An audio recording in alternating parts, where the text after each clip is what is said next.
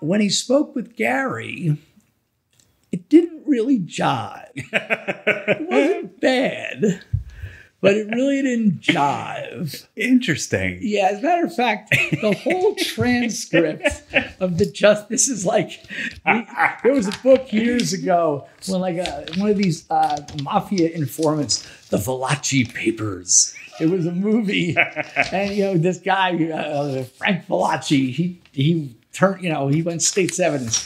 But I got it right here, the Juster Papers. Mike does good. So when he does these interviews, here's Gary does not listen to the podcast. I can say anything. And I love Gary. We talk on the phone sometimes. It's hard to get anyone to answer the phone. He and I could talk sometimes 30 minutes, 40 minutes, an hour. Yeah. But Gary opened up the conversation with Mike G. And Mike G said, Gary Juster. And Gary Juster must have listened to this podcast. You know why? Why is that? Because he says, after Mike said Gary Juster, Gary Juster said, how do you? Now, if you're wondering if you've lasted this long on this episode and you're newer to the podcast, you're like, what are they laughing about? Well, go back and look up the episodes with the camel. And do you want to know what Mike G said? Carrie, I fucked up. Mike G said, I'm good. I'm good. How about you? Oh, I like how we've turned him into Bela Lugosi. And would you like to know what Gary said? Oh, this is riveting. This is riveting radio. Gary said, I apologize. I apologize for the dog barking in the background. So Mike G said to him, I know it well. Many times I'm doing an interview and my two beagles are very verbal.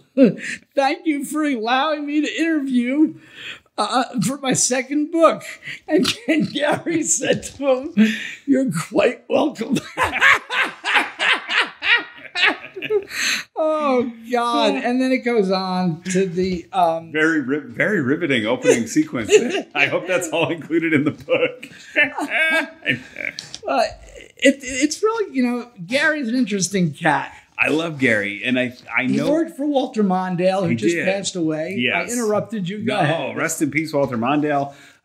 Gary was very heavily involved in the Democratic political machine. That's right. Of the 1970s and 80s. Became a promoter, promoted Jim Crockett in Baltimore at a time when they were retreating from Baltimore. He said, give me Baltimore. Well, do you know what his entree to the wrestling business was? Concerts? No. He became friends with, he was born and raised in Minneapolis. Oh, okay. And as a matter of fact, our good friend Ric Flair's father delivered Gary.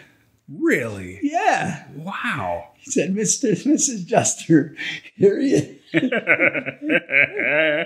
Yeah, and but he was a fan, and he went to Vern Gagne. He made friends somehow with Nick Bockwinkel. Okay. And this is in the heart of kayfabe. Yeah, right. And he had an idea about doing like a yearbook. Like Gary was like, ooh, like the baseball yearbooks. Yeah. And Nick Bockwinkel says, well, you got to talk to Mr. Gagne. He's the champion. He makes the decisions. And he owned the company too. Yeah. So that was Gary's. Wow. Yeah, figured you would know that. I didn't know that part. I know he got involved in the AWA and then Pro Wrestling USA, and then he helped launch that. And then he began to promote for Baltimore. Yes, Baltimore was his first town. Right. And one thing led to another. But Gary's a good guy. You know, you could talk to him about baseball. Yeah. Talk to him about music. Music. Him and I are very compatible on music. I think we've discussed that. Yes. Where we're both like the folk rock. We both like the